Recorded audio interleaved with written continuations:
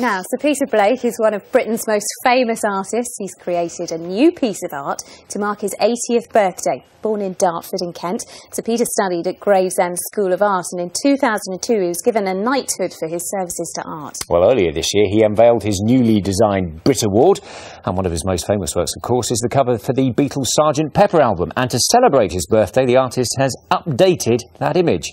And Charlie Rose has been to meet him. Sgt Pepper's Lonely Hearts Club Band is one of the most recognisable album covers of all time. Now, more than 4 decades later, its creator, Sir Peter Blake, has given it a revamp.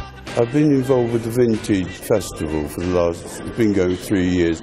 Wayne Hemingway runs it, and it occurred to him this year that I would be 80 and that Sgt Pepper would be 45. So he wanted to combine a kind of tribute of me remaking the Sgt Pepper image. Day in, day out, at 80 years old, he's practising and coming up with new stuff, and a fantastic example to us all. That Grammy Award-winning image contained a host of famous faces, from comedy Laurel and Hardy, Diana Dors from the world of film, and writer Edgar Allan Poe. But the remake is more of a personal project, featuring friends and other people he admires, including fellow artist Tracey Emin, guitar legend Eric Clapton and musician Noel Gallagher. To be on there with Vivienne Westwood and Mick Jagger and Paul Weller, just for 3 people alone, is amazing for me, do you know what I mean? Because I wouldn't put myself up there with any of those.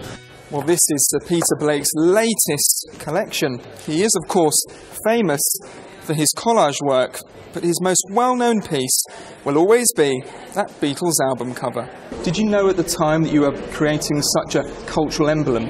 I don't think you do when you're doing it. No, you're doing a job. You know, you're for a fortnight. You're working very hard. You're trying to solve problems. I certainly couldn't have known that 45 years later we'd still be sitting here talking about it.